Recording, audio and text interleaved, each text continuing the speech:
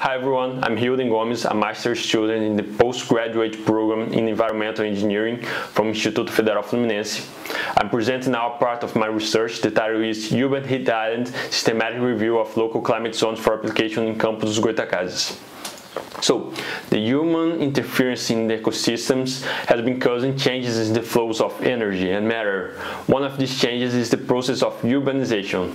The land use and land cover is modified, concrete takes place of the natural cover that was there previously. And as we know, the materials we use to build end up trapping more heat and make cities hotter than the rural surroundings. We also have the excess heat caused by the rapid increase of greenhouse gas emissions since the Industrial Revolution. That is causing the global warming, which has already exceeded 1 degree Celsius compared to pre-industrial levels. The global and local scale warming add up and cities end up having a worse warming scenario. This warming is bad because high temperatures impacts our lives in different ways.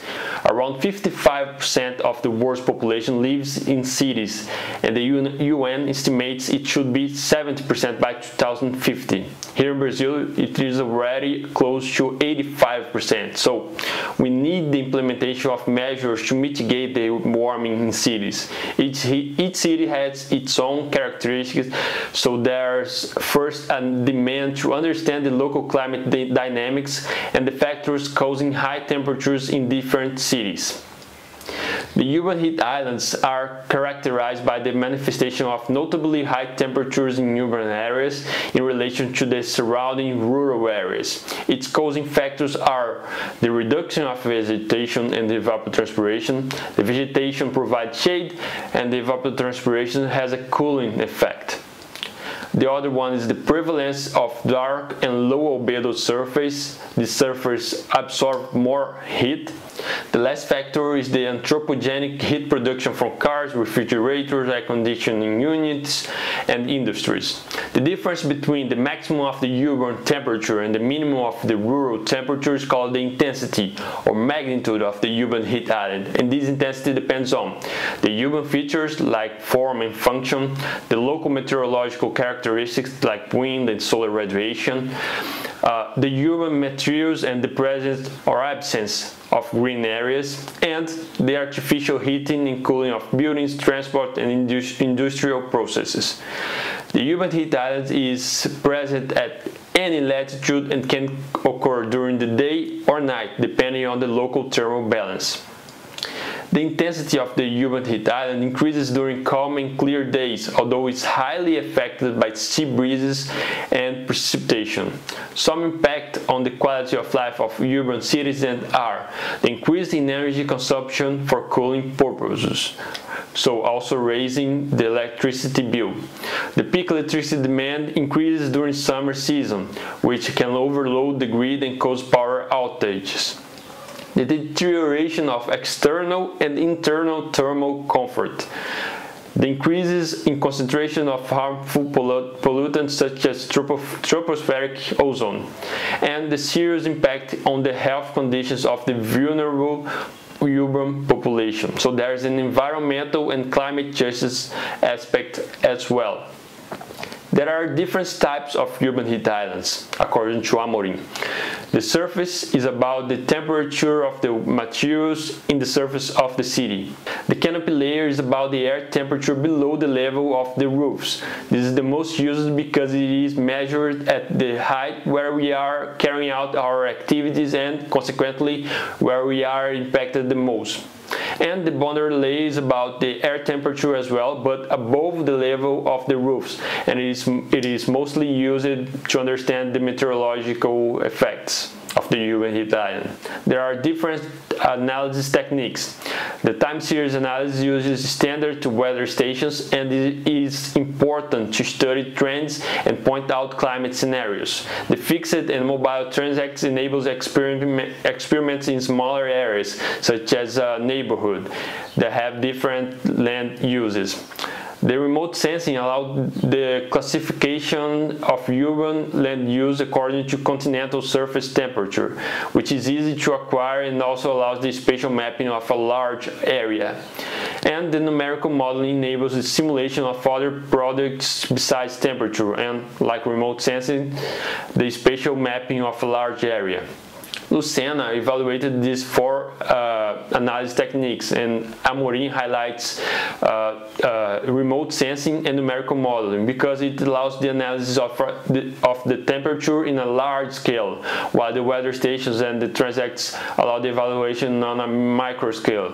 But each technique is important and they can be used together in a complementary way.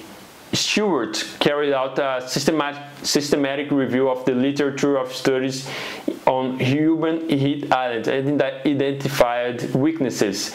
Later, he created the local climate zones classification system. It allows the standardization of classification of urban and rural areas more specifically, in 10 build types and 7 land cover types, as I'm going to show soon. It also allows the comparison of urban heat islands between cities. As the zones are standardized, cities in different places tend to have the same temperature difference between the zones. You can see it in this image.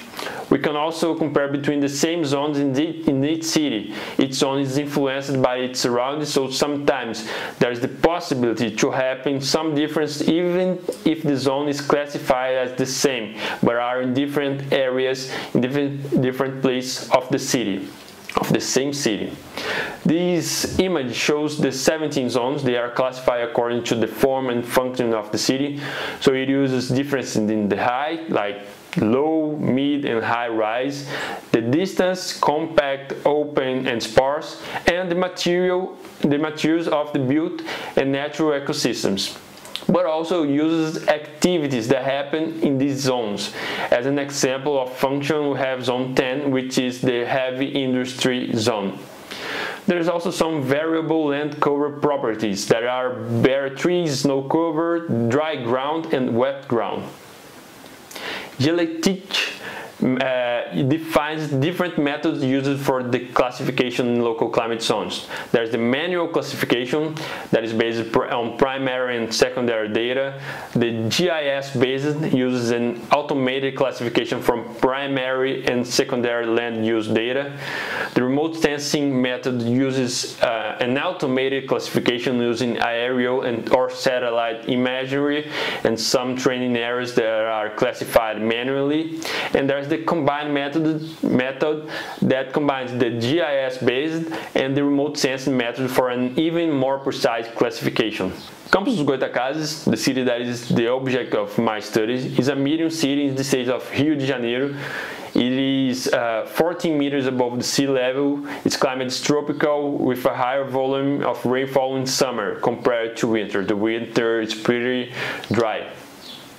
Although the territory is on the coast of the country, the urban center is almost 50 kilometers away from the coast. The average annual temperature is 23 degrees Celsius. The average maximum is 29.7, and the minimum temperature is 19 degrees Celsius. The average temperature is rising, as we can see in this image that shows different time intervals, each one with 30 years. And we can see that we have now an increase in a little bit more than 1 degree Celsius along the decades. Previous studies already evaluated the urban heat island in Campos dos Goytacazes. Salles carried out a surface temperature analysis through remote sensing and numerical modeling. Beraldi carried out a survey in environmental perception and the measurement of air temperature through mobile transects. They mapped the surface heat island and also allowed to measure the intensity of the urban heat island in 2 degrees. The method used here was a systematic review of articles, using the Web of Science database and searching for articles on urban heat island and local climate zones. The objective is to understand the new paradigm of the local climate zones and how the studies in urban heat islands are being conducted using this classification of the urban space. it will guide the study in the city of Campos Goytacazes. So we chose the local climate zones and urban heat island as the search terms, filtered by language, search area, and used some inclusion criteria. The results allowed us to see the constant increase in publications over the years, so we see that the classification method is being adopted by the scientific community. We can see that almost 90% is concentrated in Asia and Europe. China alone corresponds to 39.2%, and Brazil corresponds to 5.1%. Regarding the classification of the land use and cover, there's the predominance of the remote sensing method, probably because it's easier to classify using this one, using some training areas to help and classify the whole area. The manual method still stands out after the years, and there are new methods like the course to find inside the manual method. And the GIS base is more accurate, but needs more data, and it's not available in most cities. Regarding softwares used to classify the areas, we see Google Earth and Sega GIS as the most used, reflecting the predominance of the remote sensing method developed by the WoodApp platform. This platform was updated recently, and now there's the LCZ generator, which optimizes this process. You don't need any other software. ArcGIS is the third in the list, and it's mostly used by the GIS-based method. Regarding the technique used to obtain and analyze the meteorological data, the most used are the fixed and/or mobile transects. It is expected because the local climate zones were created focusing on the air temperature. But the remote sensing technique is highly used as well, probably because the ease of obtaining the data and the pandemic restrictions as the opportunity to analyze a large area as well. The numerical modeling comes next, and I highlight the WRF software because it allows to integrate the local climate zones in the models. Regarding the softwares used in the analysis of meteorological data, there's a great diversity of programs due to the different demands of studies. Some are for spatial analysis, others for statistics and modeling. The studies might be conducted to evaluate the urban heat island, but they might continue to evaluate other things such as the impact on energy consumption and the health of the population. The classified urban areas serve as a basis for further studies beyond climate as well.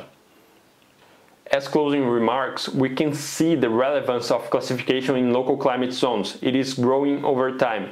The different classification methods facilitate studies, and I highlight the remote sensing method developed by WoodApp. It is also a crowdsourced effort in a global scale.